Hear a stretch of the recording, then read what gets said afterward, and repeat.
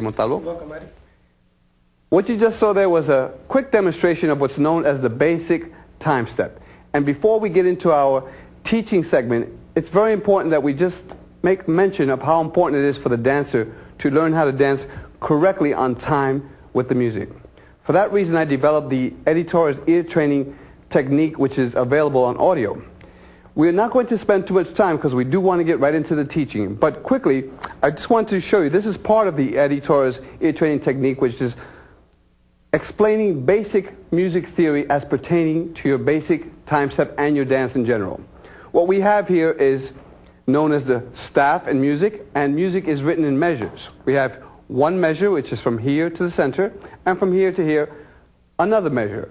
The basic time step is executed over 2 measures of music. This 4/4 simply means that there are 4 beats per measure.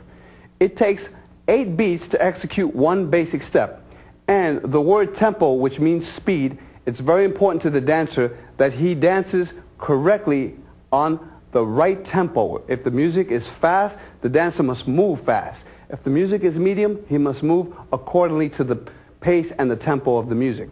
What I'd like to do quickly is to demonstrate a basic time step with the assistance of my conguero, and we're going to get right into our teaching, and we'll be explaining more about this music theory as we get into our teaching. Música. Maestro, please. Now, what he's playing there is a medium tempo, okay? We're going to pick it up and count 8 beats like this. We're going to count, and 1, 2, 3, 4, 5, 6, 7, 8. 1, 2, 3, 4, 5, 6, 7, 8. Notice there's an accent on the 2 and the 6 as we count from 1 to 8. It goes 1, 2, 3, 4, 5, 6, 7, 8. Now, notice how the men break back on the second beat with the right foot and they break forward on the left. But it's important that you dance precisely with the correct tempo, like this. And 1, 2, 3, 4, 5, 6, 7, 8. Notice the right foot breaking on 2, back, and the left foot breaking forward on 6. This is known as dancing on 2. Now, without any further ado, we're going to get right into our teaching segment and explain more as we get into the development of our lesson today. Now, if the music speeds up, you speed up. Maestro?